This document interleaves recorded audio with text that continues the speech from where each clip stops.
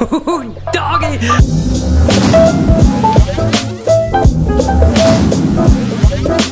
Hey, good morning everybody, and welcome to the vlog. I hope the start of your day is absolutely incredible. You know, during the course of a year, a day, or whatever the case may be, when you're working with as many animals as we do, we see some pretty spectacular things. I'm just gonna very gently massage that out, kind of going around like this, and you can see it came right out, no problem whatsoever.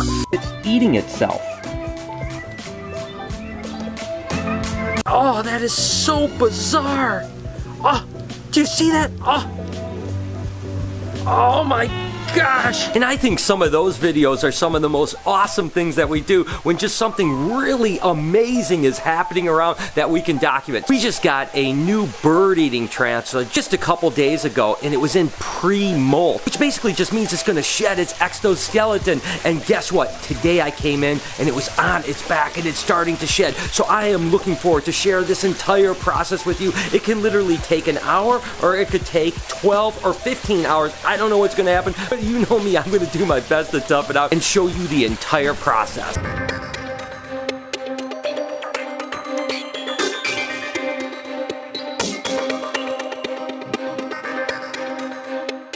Let's take a little break from the tarantula molting and show you what I got here. I was actually pretty excited about this. You guys know that I launched merch over the last week or so, but I didn't have any samples, so now I get a chance to show you what we got so you guys can get yours quick. We only have about a week left and these will be gone forever. Oh my God, I absolutely love them. Take a look at this. How freaking awesome is that? And let me see if I can just put this on.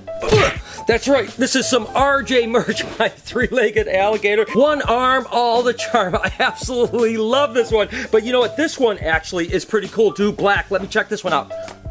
Woo! I absolutely love the black one as well. These guys are so cool. I've told you guys this before. It's my favorite merch so far, and it's only available for about a week. I am going to put a link in the description. BrianBshop.com. Go over there, get yourself some. But maybe you're not a t-shirt person and you want a hoodie. But maybe blue's not your color and you want something, you know, like say, let's say you want a black hoodie. I mean, I got you covered. So again, down in the description, go check out BrianBshop.com. Get yourself some RJ merch for Christmas. Again, only about a week left. You guys got to go check it out. Thank you so much for always showing me all your love.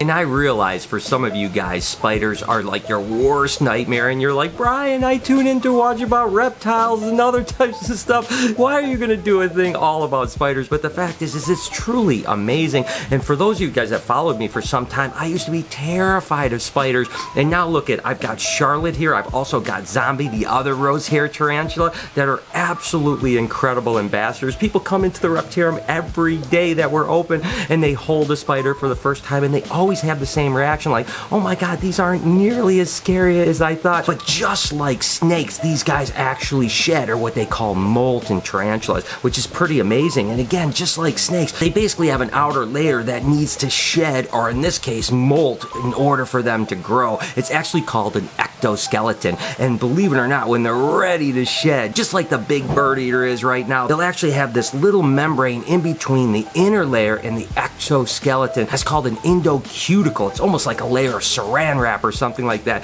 What happens is it gets in there, and then ultimately the ectoskeleton actually absorbs the endocuticle so that it can actually kind of lubricate it. Then just like we're seeing, it actually flips on its back typically. They'll actually pump blood between the two layers in order to kind of break free. What an amazing thing to see. And in all the years I've been doing this, I've seen a couple videos, but this is the very first time that I've actually been able to witness it, and on a bird eater nonetheless. So it's been a pretty amazing experience. But I'm going to be honest with you, I've already been watching for 2 hours. It can sometimes take as little as 20 or 30 minutes, and sometimes it can take an entire day. So listen, I'm committed to this. I'm going to try to see it through, guys, and let's hope everything goes okay.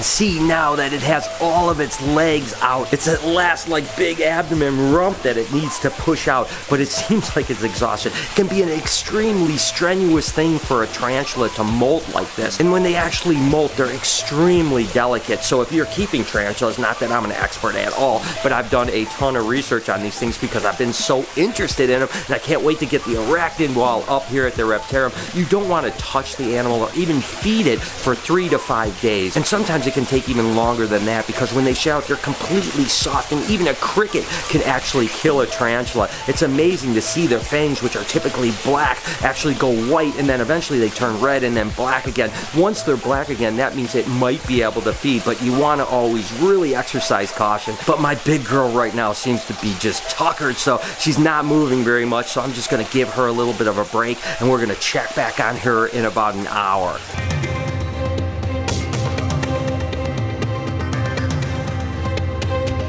I swear I'm the worst when this stuff is going on because I'm just always so worried. You know, no matter what goes on with my animals, I'm like, is it going to be okay? I've never seen this before, so I'm like, what, is it stuck? Is it going to be a problem? Because they can actually get stuck if they get interrupted too much, so I'm trying to be as quiet as I can, not trying to interrupt the process, but I can't help but kind of stressing out. What's interesting is, say a tarantula loses a leg, after a molt they literally get the leg back. Now sometimes it's smaller and it has to grow to another molt, but that's just incredible. Just to kind of reset, now I've been at this for 5 hours watching it, and basically not doing hardly anything else today. I'm just watching it mesmerized. So 5 hours, but I think we're getting really close. Eric and Noah have been hanging out, just kind of watching the tarantula, trying to get it going. I mean, what do you guys think? It's very creepy. It's interesting. It's so creepy crawly. I don't even know how to explain it.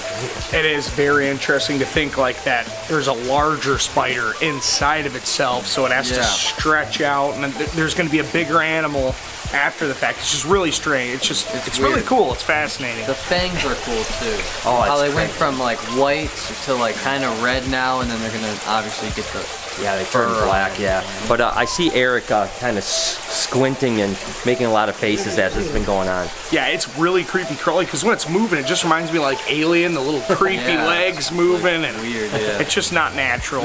It's just well, there's some things you should leave in the jungle. Okay. It is natural. It's completely natural. All right, well we're still toughing it out, man. We're gonna see this animal because what happens next is that it actually spins completely upright and actually walks away from its molt. Exoskeleton. It's gonna be sweet. It's gonna be awesome, man. I can't wait. It's worth all the time and energy that we're putting into this to see the end result.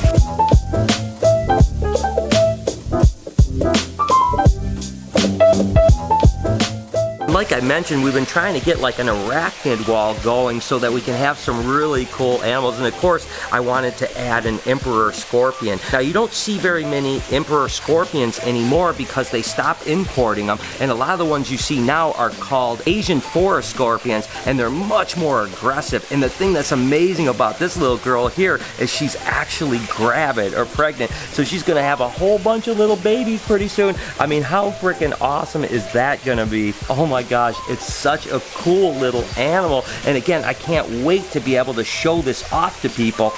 Well, I know it's crazy that I'm getting so excited about a bunch of bugs because I used to be terrified of them, and now I think they're absolutely incredible. Taking a quick break from the tarantula guard to actually come and get some eggs. You said we got some eggs from what are these? I noticed a couple mounds in here, and I can tell on this girl that she's got eggs in her. Oh, okay, gotcha. So she's probably got some eggs in here. All right, let's go take a look. Oh my gosh. And of course, these are Chinese cave geckos, right? Yes, yep. And on this side. Oh, there's a pair. Oh my gosh, those are big eggs. I think they've been in here for a little bit. They're oh my gosh. Plump. Oh my gosh, that's crazy. That's big. Any other ones? Oh, look, there's a couple more. Oh yeah, these ones look a little newer. Yeah, a little smaller. Oh my gosh, that is awesome. So this is like the new season. Yep. Oh my gosh. We're already two months in, apparently. So there you go. Kind of some surprised eggs. We didn't expect to get eggs for another couple months or whatever. And here we are, 4 babies. That means each female's already laid, right? Yep. Oh my God, that is awesome. Okay, back to tarantula watch.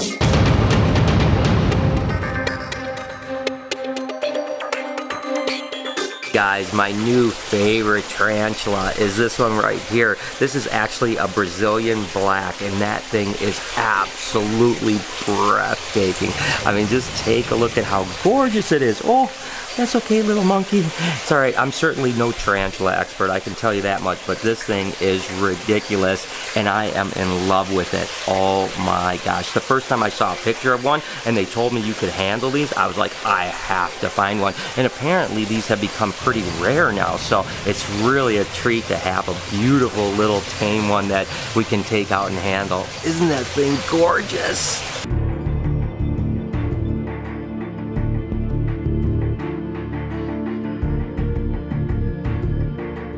You know, the feeling is starting to kind of remind me of feeding a turkey to Lucy. It just seems like every time she moves, I'm like, yeah, she's gonna crawl out. Then she hardly gets anywhere, and then as soon as she stops moving, there's like a 20 to 25 minute, just nothing, just staring at her for 20 or 25 minutes. So usually 2, maybe 3 times an hour, it's trying to do something.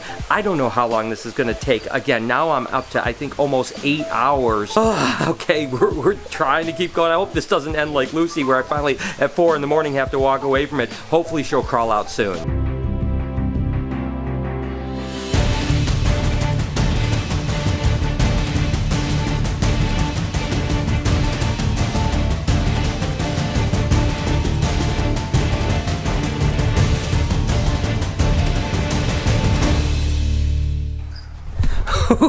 Doggy, I tell you what, it may have taken 10 hours, but I absolutely am thrilled with being able to see the entire process of a Goliath bird-eating tarantula molting. Again, I hadn't seen it. I've seen other tarantulas, but I've never seen a video of a Goliath bird-eater molting. That's not to say they're out there. I'm just saying I'm excited. It was amazing. That was absolutely incredible and so worth it. Yes, I didn't expect it to take 10 hours, but I hope that you guys enjoyed it as much as I am. Oh my gosh. Tomorrow I'll show you it as it's kind of cleaned up a little bit, but that was absolutely spectacular. Let me know in the comments how you felt about it. And again, I'm sorry for those of you that are kind of freaked out by creepies or crawlies and stuff like that. I just thought this was so amazing. I wanted to share it with you. With that being said, since I spent so long, I am going to go ahead and end the vlog and wish you guys an absolutely amazing day, evening, whenever you happen to be watching. Thank you as always for joining me. You guys mean the world to me, and I truly love you so much. Can you do me a couple favors before we get out of here?